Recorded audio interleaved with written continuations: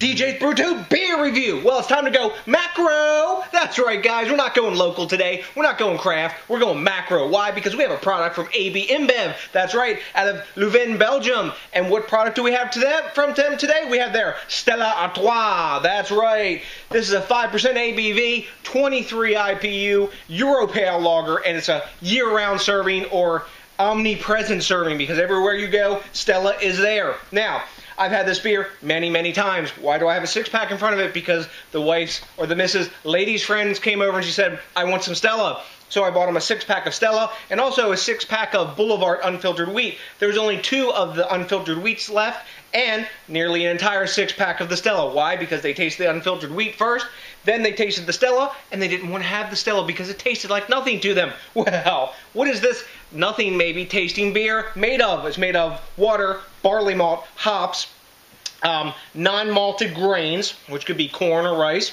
Having had this beer before, I suspect it's rice, and it's unique yeast strain. Now, this beer has been around, from what I can tell, since 1926, and it started out as a holiday beer. Why do I know all this? Because actually, AB InBev puts all this information on their website. If you look, there's a PDF of it. Anyways, so let's crack into this lovely, see what its 5% ABV and 23 IBUs, as I said, are all about. Let's see here.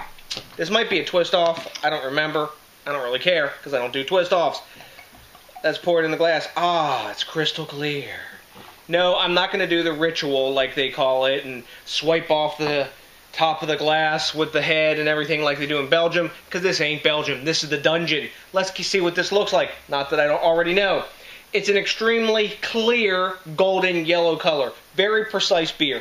Perfectly filtered. Not a hint of cloudiness in it. We got a crispy one-finger white head. Really soap sudsy at the top when I swirl it. Not getting any alcohol legs, but we're already getting some nice clingy glass lacing. So that's good. I'm drinking this fairly cold. That's what they recommend. When I clocked it with my little infrared thermometer, it said it's about 40 degrees. That's as cold as I want it. Any colder than that, I won't be able to taste anything at all in this. So let's get a nose on it. Maybe that's what they want. And let's see what's up in the aroma department. Sweet grains, like almost caramelly grains. Honey sweetness, actually, like honey syrup, artificial honey, sort of. Lots of nice floral hops. And that's about it. There's no alcohol in the aroma, no off-putting aromas. Very, very run-of-the-mill, white rice-like sort of sweetness and a little bit of floral hop. That's it. Really clean, but that's what this beer that's perfectly clear, it's got a little chill haze on the glass now, is meant to be about. It smells a lot like a lot of the Mexican beers that I've had, a lot of the Mexican lagers. So, time to dive in, guys. Cheers.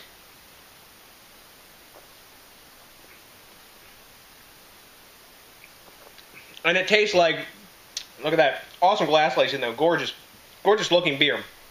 And it tastes like a lot of the Mexican lagers that I've had.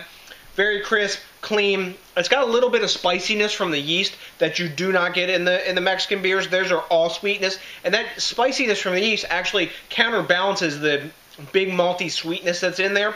Very clean finish, nice zippy carbonation to it. No alcohol at all in the taste, and I can see why a lot of folks would drink this beer a lot and order it a lot, that kind of thing, because it is a quite tasty brew. It's compare with pretty much any food, and it wouldn't get in the way with it because it tastes like nothing. You could chug these back to back. It's very sessionable in that matter. It's a shame that it comes in green bottles. You can see they've tried to combat that by putting the long top cap on. That also hides underfills, and it also protects it up to here at the carton, but you still got green glass. I kept this in a paper bag in the refrigerator, so when the kids were opening and closing the door, it wouldn't get skunky. No hint of skunk at all on this, so that's a cool thing. So what do we grade a beer like this? Rate Beer gives it a 13. That's freaking ludicrous. And Beer Advocate gives it a 71, which is like a C-. I'm not going to go there either. I'm going to give this beer a B-, or B actually, because you know what, it is a B beer. It's a B- beer. You know what? See, I'm conflicted here. B-. I'm going to go high B- beer on this. It's not bad. It just doesn't taste like much. It could go with anything. I would imagine as it warms up, it won't taste as good as it does cold. This is one you want to drink as like a cold refresher, not necessarily a beer that you want to sit there and savor and taste. It's a back-to-back Belgian slammer. It basically is what it is. But For what it is, it's tasty enough. I'm going to give it like an 81, I think. B-, you know, heading towards that B range. It's not bad. I would drink it in a pinch, but it's nothing I would seek out, though I've got 3 more to drink unless I can convince the wife and her lady friends to drink them. So, to the next DJs BrewTube, I gotta talk about something really important now. That's right, thinking globally, drinking locally, and supporting the craft beer movement. I'm not supporting the craft beer movement right now, but I'll get to that later tonight, probably. Yes, that's right. So, to the next DJs BrewTube, thanks a million to each and every one of you for watching. Please remember to rate, comment, subscribe, and hit that like button. Until then, I got nothing but a bunch of love for you. That's right, and a big macro beer drinking. Peace out!